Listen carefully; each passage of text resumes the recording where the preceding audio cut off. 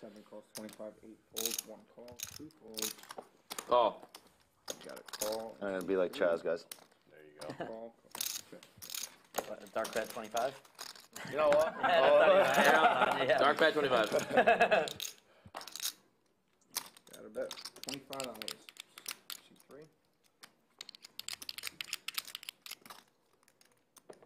Calls. 5 folds. Worked once. Mmm. Okay. All right. Okay. I'll play your silly game. Fun game. Oh, there's my card. That was the one you're looking for? Interesting card for Rip It Ryan. Picks up a double gutter now. Both a 7 or a 3 would give him a straight. Yes. Okay. It's, little PTSD on that thing. 100. John Pardy, I like to do 2 pair and the spade draw.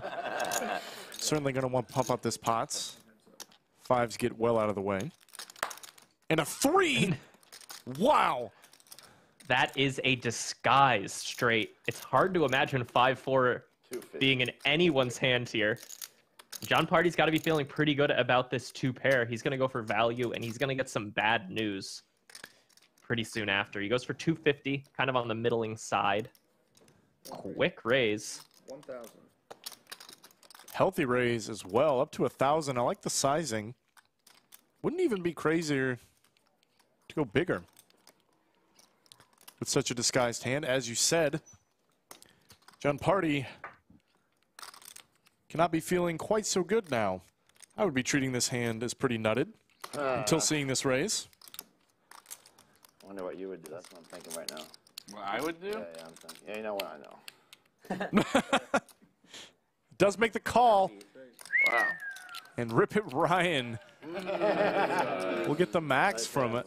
The flopped 2 pair. Folded, but I'm a much better player than you.